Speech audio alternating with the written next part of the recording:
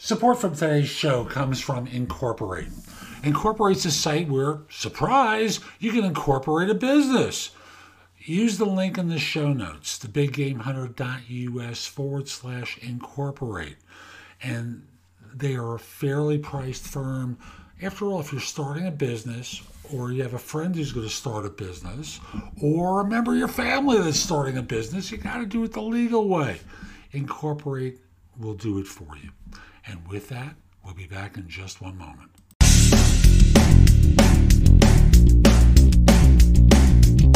Episode 2185 of No BS Job Search Advice Radio. I'm Jeff Altman, the Big Game Hunter, and welcome to Wednesday. Woo-hoo. And today's show is an interview I did with Patton McDowell, who's runs a consulting firm for the nonprofit industry, works with nonprofit leadership, also has a podcast that he'll mention in the show. He is very good about finding work and helping nonprofits operate. And today we're going to find out about how to find a position with nonprofits, what they look for. And I think what's particularly interesting is if you listen to the show, if you've never thought about working for a nonprofit, it's something to learn about because there are great opportunities with them. Hope you find this helpful and give it an honest review wherever you listen to the show, and we'll be back in one moment. Today's show is brought to you by Fiverr. Fiverr is a service where, frankly, you can outsource a lot of tasks to someone else and have them do it very inexpensively.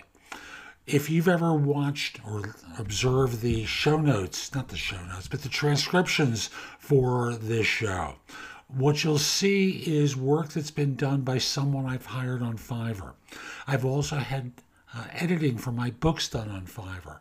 I've had a variety of different functions done there, and I've done it for years. It saves a lot of time. It's very inexpensive, and I'll just simply say use the link in the show notes. It helps support the advertiser and lets them know that this show has meaning for you. And with that, we'll be back in just one moment. So my guest today is Patton McDowell. Patton has spent his 30-year career helping talented individuals effectively lead nonprofit organizations. The founder of PMA Consulting, he and his colleagues have worked with the leaders of over 240 organizations in every nonprofit sector. Patton especially enjoys coaching aspiring leaders through his unique mastermind program and designing strategic plans, expanding fundraising programs. Why do nonprofits need fundraising anyway, right? And training volunteer board leaders. He's also the host of the weekly podcast, Your Path to Nonprofit Leadership. Patton, welcome. Jeff, delighted to be with you. Thanks for the opportunity. You're welcome, and I'm looking forward to this, and I have been for some time now. So, nonprofit, for-profit, what are the misconceptions about working for a nonprofit? Yeah, I know that you should be able to do that in about 35 seconds, right?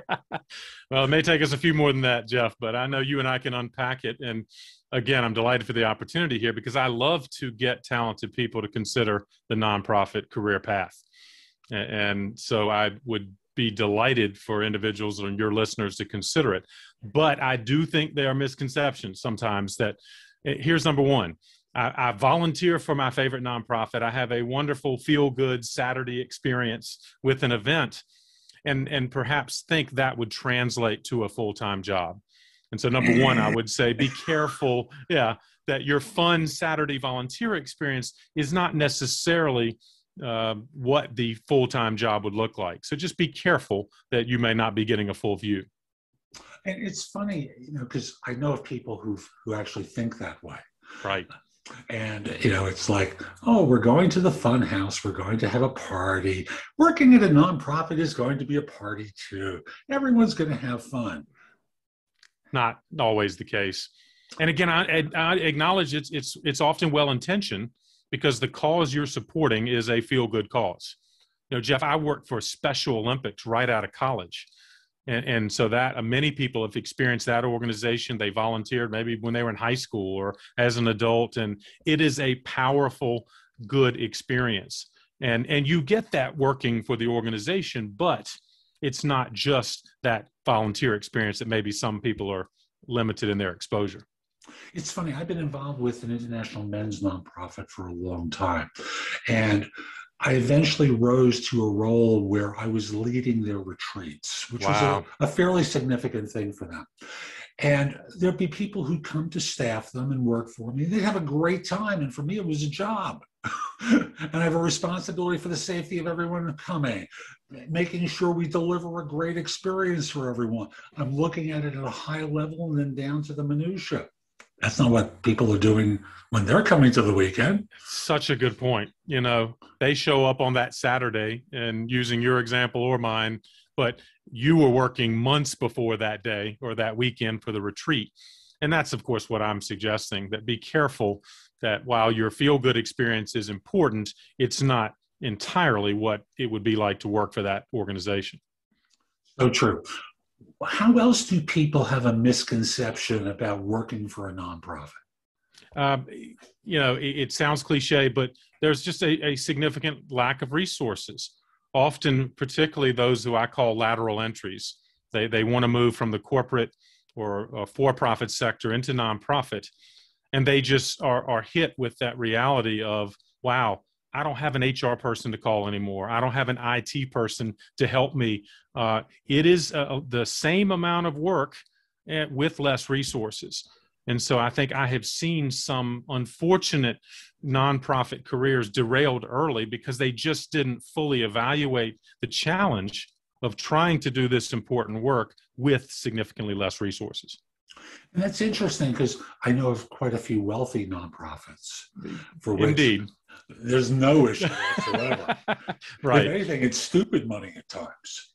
You're right. I would suggest that's at the high end of the pyramid in the nonprofit world. Most nonprofits are operating, and to their credit, with great efficiency. There's not a lot of wasted resource there, but you just have to be clear on that when you come in. You're gonna have to roll up your sleeves and perhaps wear more hats than you did in a larger, perhaps for-profit organization. Is it equivalent to being in a startup environment? Again, limited resources, exceedingly long hours? How do the hours part of this work in as well? Yes, great point.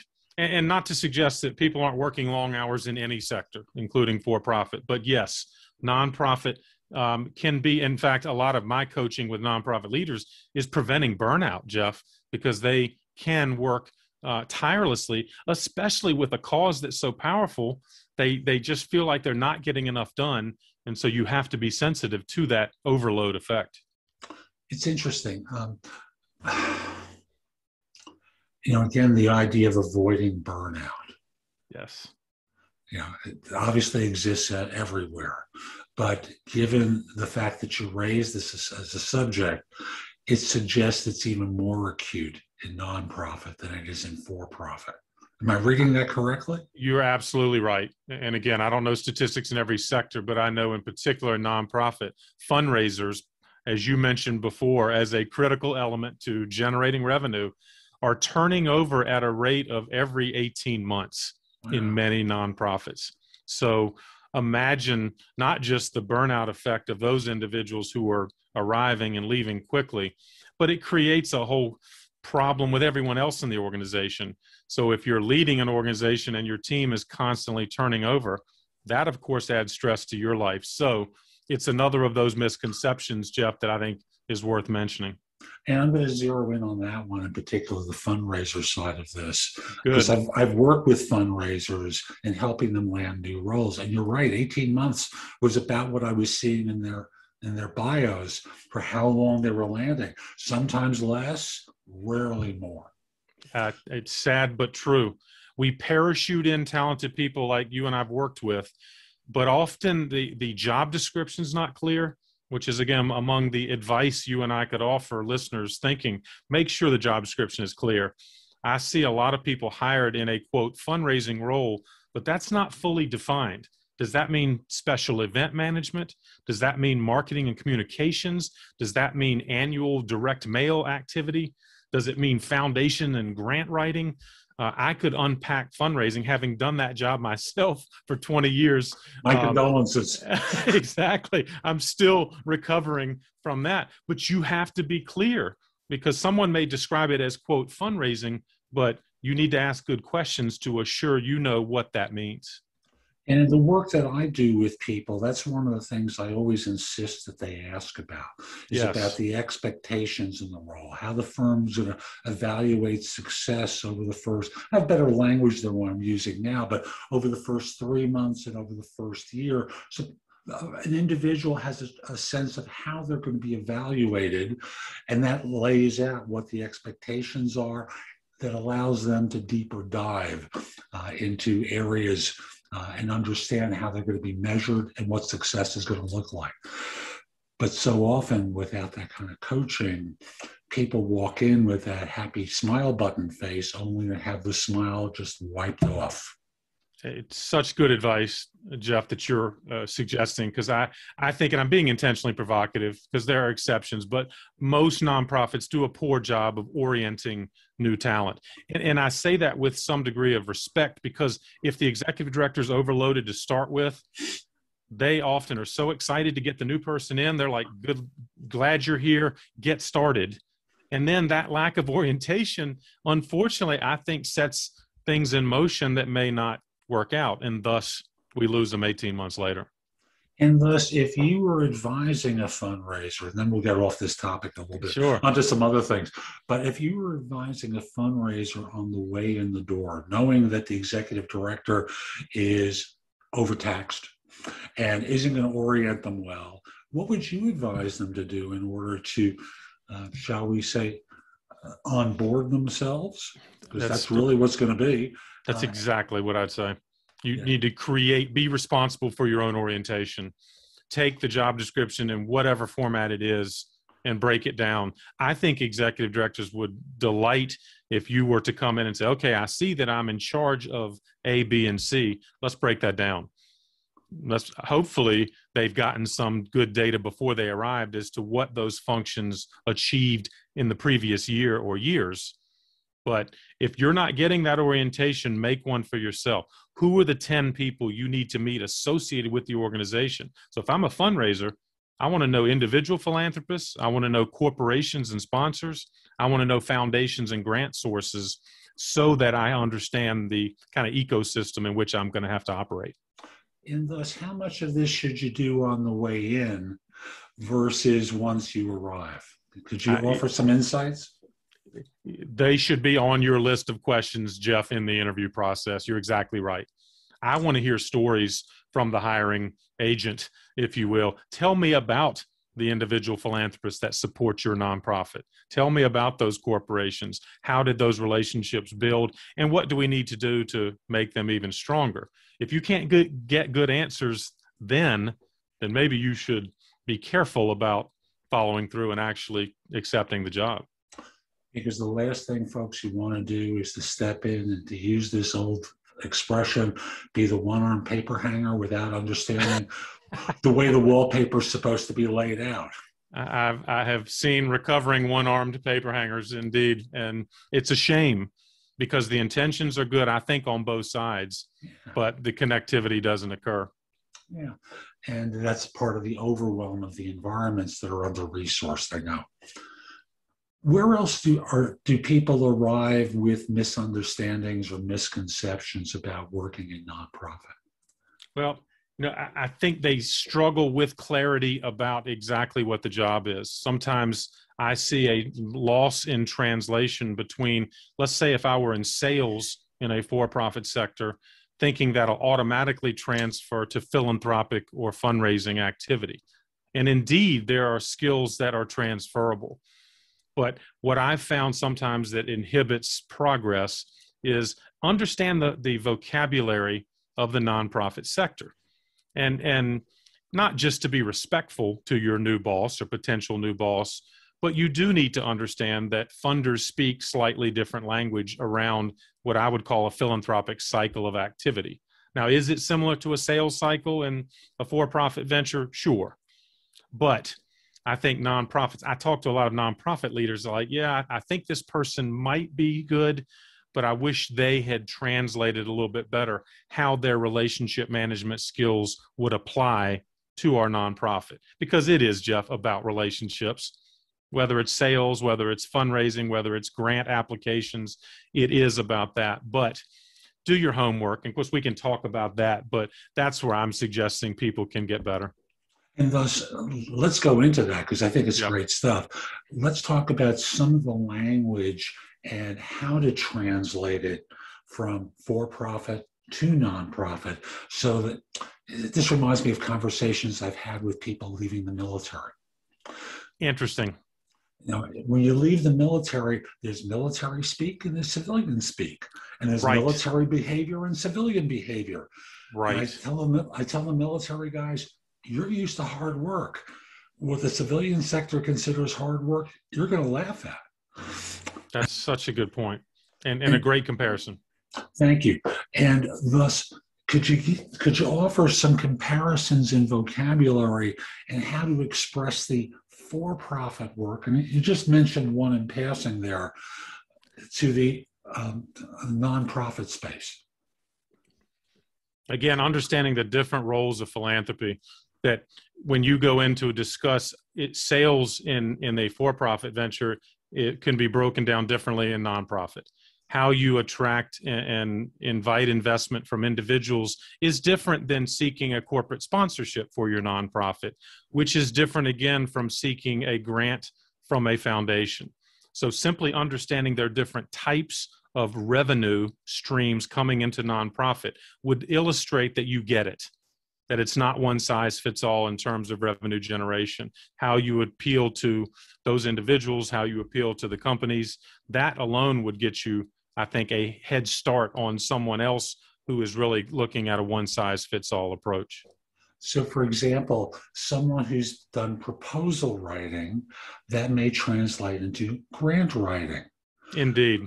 Someone who's involved in business development work might be more involved in philanthropic cultivation. You know, the farmer in sales versus the hunter in sales, the farmer might work very well in that philanthropic cultivation. Absolutely. And it's important, Jeff, as you pointed out earlier, do your homework, understand where the revenue comes from for the nonprofit about which you're seeking a job. In other words, are they largely dependent on grant funding? Then yeah, you need to come in and talk about how your proposal writing skills would apply to their grant world. But however, if this organization is largely dependent on individual and family foundations, then that might be a different mindset and a different approach. And therefore you translate according to where their revenue already comes from. And for those who aren't familiar with the term family foundation, we're all in family office. Yeah, right. Well, and it's important to note, and you know this, but in the nonprofit sector, you know, there's about $400 billion given away in the United States each year. 80% of it comes from individuals and families, and sometimes through their family foundations. But the point is, that's why I'm always suggesting you want to be conversant in individual relationship building, because that's where the money is. And nonprofits need to focus on that, not to dismiss the big foundations, the grants, the corporate sponsorships, the monies with individuals. And so your understanding of that dynamic will help you be more successful. And thus, any place where you have sold into that market, into that clientele, into those organizations, seems like it would serve you to present to that type of nonprofit whose funding sources come from those organizations. Such a great point. You can always connect the dot. Do your homework again. You're talking to a nonprofit who currently sponsors them. You may well have connections within those organizations. Reach out to them. Talk to those corporate sponsors or families that you might know. Why do they give to the nonprofit that you're seeking employment? And understand that dynamic. Think about how powerful that is to come into the interview and say, well, yes, in fact, I do know XYZ Corporation. I've worked with them, or I know some of the leadership in that family foundation. It allows the nonprofit leader to say, okay, I see this person could translate their skills and their network in a way that will benefit our nonprofit. And I'm going to jump on that last word you threw in there, your network. Indeed. And if you're getting into the nonprofit space, strategically expand your network. I would say before you go interview for a job with a nonprofit, talk to somebody who's doing that job at an equivalent nonprofit across town. That would give you some great advice. And often nonprofit leaders are willing to share their story if you're respectful in the outreach. So if I'm interviewing for a fundraising job at one organization, I'm going to look and see who else is in that sector and go talk to the fundraiser who's working for a different but similar nonprofit. I guarantee he or she will give you some great insight to talk about their challenges and opportunities. Therefore, your network appears even stronger when you interview. And I'm going to play the ignorant applicant for a moment. Why would they talk to me if I'm going to go talk, trying to find another organization who does the same work that they do? Most nonprofits have unique subsets of funders. And so I would say there is a spirit it's not a minimal kind of environment in turn. There's an abundance mentality to most nonprofits.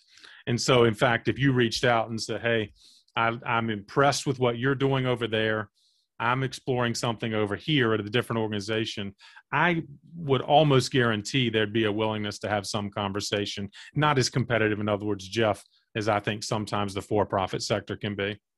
Agreed.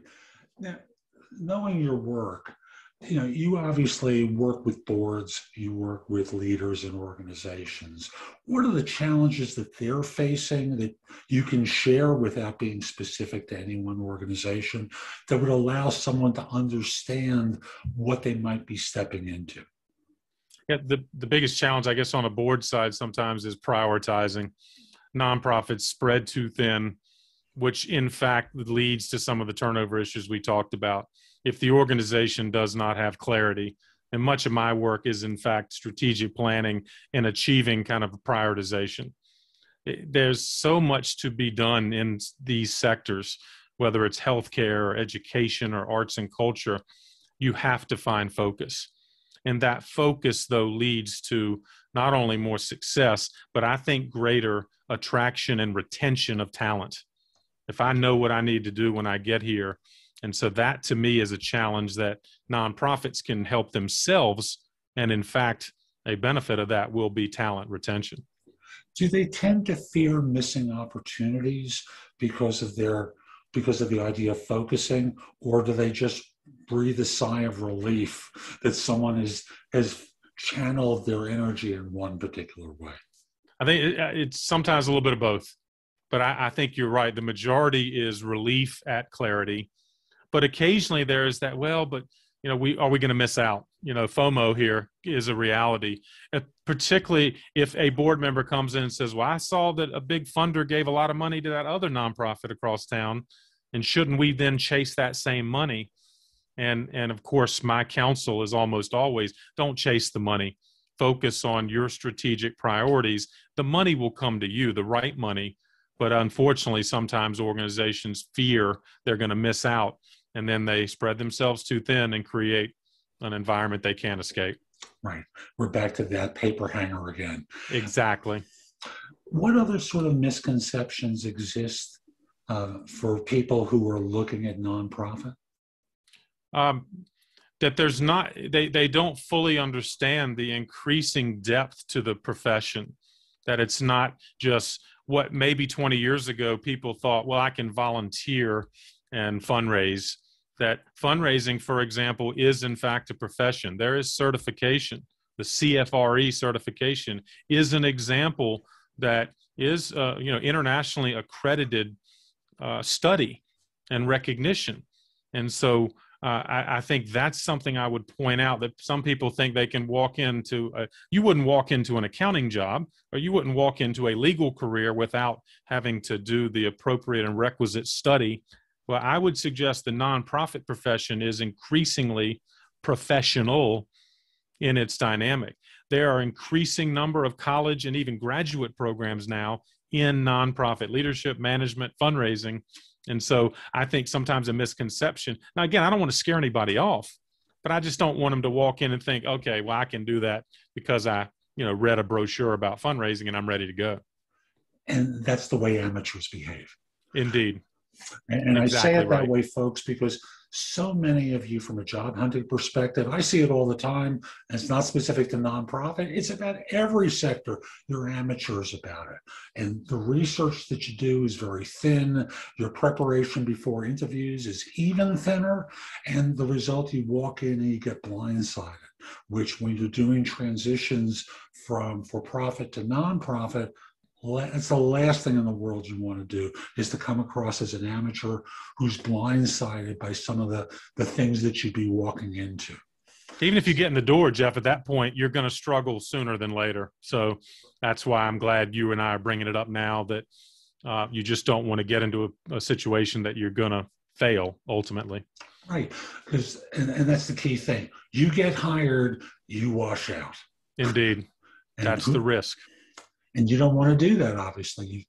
You're betting the farm on a transition like this, and thus in betting the farm, again, a great metaphor. Yeah, I love that. But it's appropriate. Appropriate.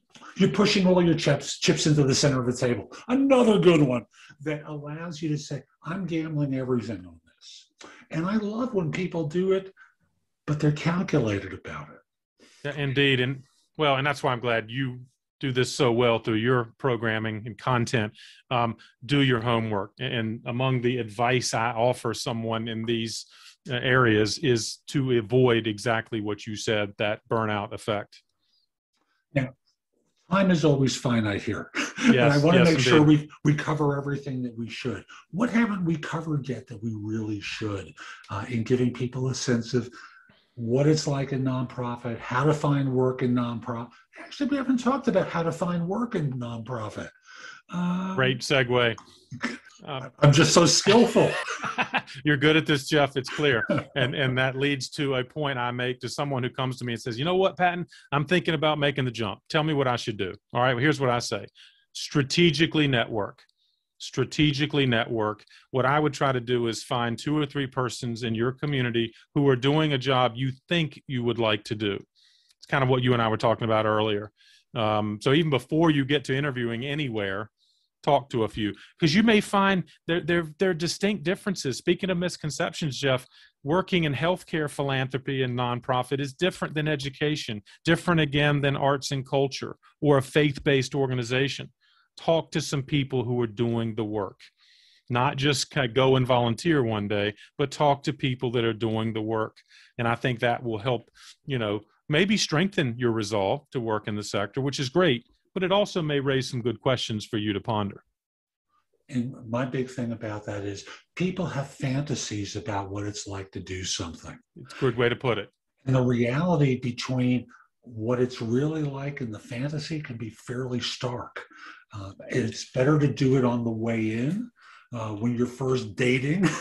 Yes, after you've gotten married and you go, oh, I made a terrible mistake. Well, speaking of dating, Jeff, that leads to some other advice I always offer. Strategically volunteer. And what I mean by that is, yes, do the fun day of volunteer event with your family on a Saturday, whatever, the 5K run, the gala event. But if you really want to better understand the organization, talk to some staff about volunteering on a more extended basis. Join a committee, join the board, volunteer for an initiative that requires multiple weeks or months to get to know staff and board on the inside. That is significantly different, I believe. Again, using my Special Olympics example, it's one thing to show up and hand out awards on a Saturday. It's another thing to be on the games committee that starts meeting 6 months earlier. And as a volunteer, then you'll get a better idea of what it's really like to work before actually getting married and working there full time. Because unfortunately in the United States, 1 out of 2 marriages ends in divorce, and you don't want to be that statistic professionally. Indeed. Such a good point. Thank you. You're throwing out a lot of good points in my direction, and you're making a lot too. Well, what else should someone do in order to prepare for exploring or getting that job with the nonprofit? A part of strategic networking, in addition to identifying individuals that work in roles that you aspire to work, identify the community networking organizations. In other words, almost every community has a United Way, has a community foundation, has an Association for Fundraising Professionals chapter. Identify who those organizations are. They have events, they have networking opportunities.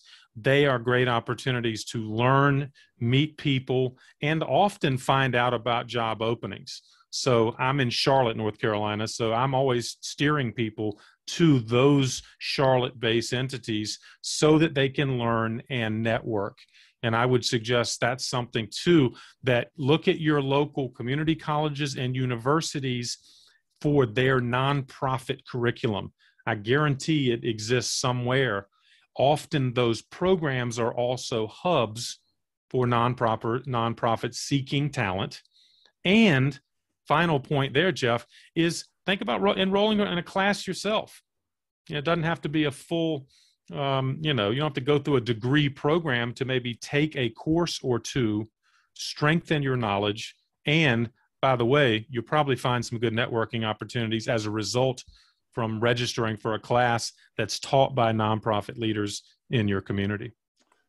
Do you find that the online classes, again, putting aside the networking aspect of taking a class, are there online classes that are available that you're aware of that you hold, that you give any credence to? Absolutely. And again, I'll use the AFP, Association for Fundraising Professionals. There's an international component. You can just go to that website and find out more of their courses, both paid and free. And as well as most of the local chapters, AFP offers right now, of course, many of them are still in a hybrid mode. But once they get back out, you may find more in person. But yes, there is good online content that you should absolutely take advantage of. This is fabulous. Last check, anything that we should cover? I think I'm looking back at my notes here. Be a student of job descriptions, Jeff. That's kind of one of my advice points. You and I talked about earlier, understanding the job. And what I encourage people to do, and in my mastermind program, I have them identify what are their ideal jobs, seek out job descriptions that match the ideal job, and really study it for what it tells you. Because I think a lot of times first-time applicants don't read the fine print.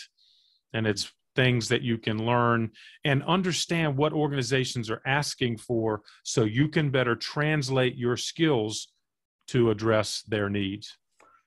And thus a specific question about doing that for a resume.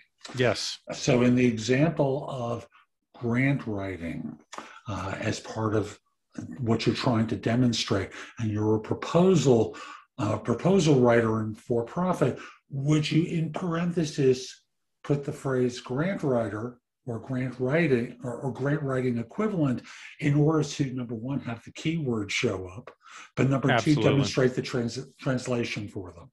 Absolutely right. And good example, Jeff, of using the nonprofit vocabulary in your resume, in your LinkedIn, in your other kind of social media profile information so that you translate more quickly to a nonprofit setting, because the skill's there. I don't want you to lose it because you didn't say grant writing and you use corporate speak instead. Beautiful. Patton, this has been fabulous. How can people find out more about you and the work that you do? Find me on LinkedIn. Patton McDowell is my name.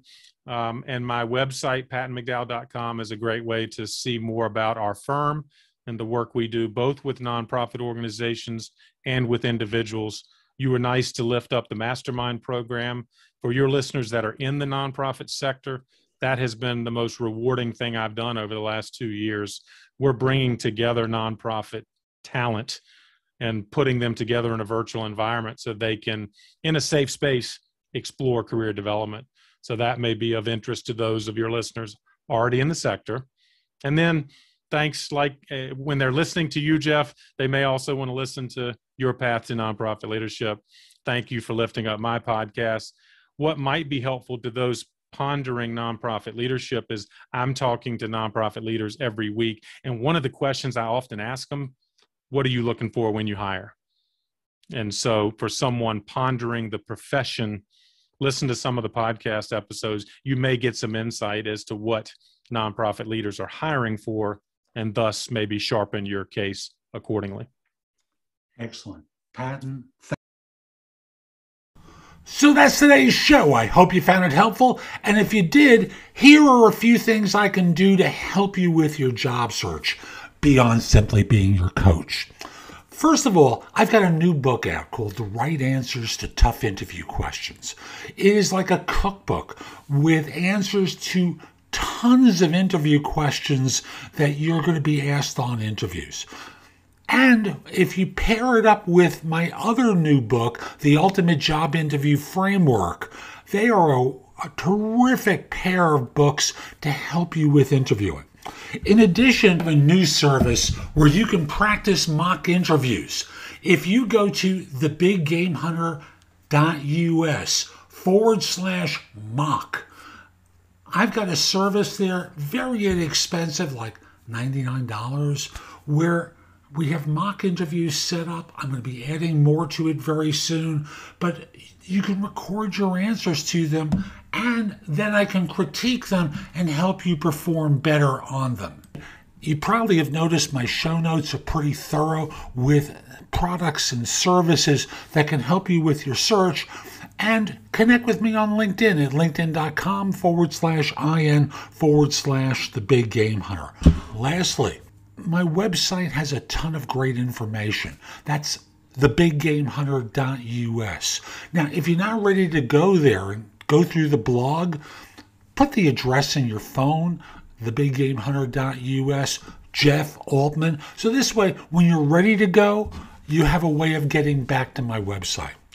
Hope you have a terrific day, and most importantly, be great!